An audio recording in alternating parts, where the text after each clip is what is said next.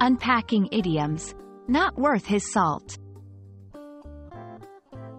Hello, everyone. Today, we're diving into a fascinating English idiom, not worth his salt.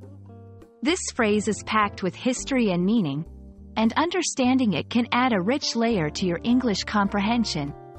So, let's explore what it means, where it comes from, and how you can use it effectively in your conversations.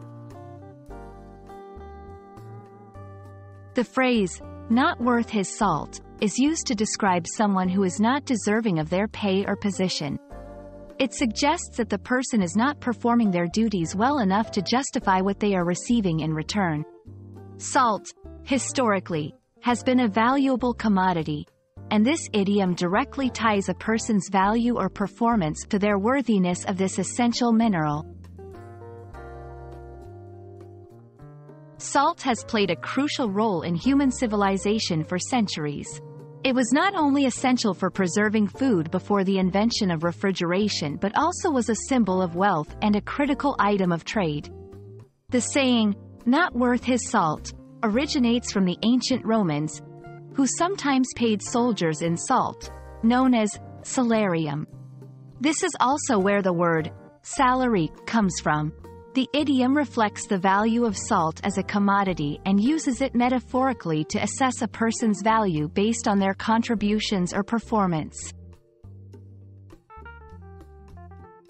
To help you understand how to use this idiom, let's look at some examples.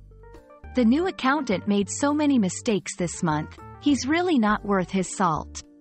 A teacher who cannot inspire their students is not worth his salt. These examples show the idiom used in sentences to express dissatisfaction with someone's performance or abilities in their job or role. When using the idiom, not worth his salt, it's important to remember that it's typically used in negative contexts, often to criticize or express disappointment. It's also worth noting that this phrase is somewhat formal and might be more commonly found in written English or formal spoken English.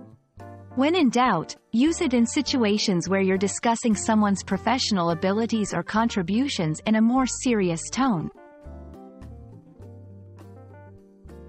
We hope this exploration of the idiom, not worth his salt, has been enlightening. Idioms like these enrich our language, adding color and depth to our expressions. Remember, learning idioms is not just about understanding the words, but also about getting a glimpse into the history and culture that shape the language. Thank you for joining us today, and we look forward to bringing you more insights into the fascinating world of English language learning.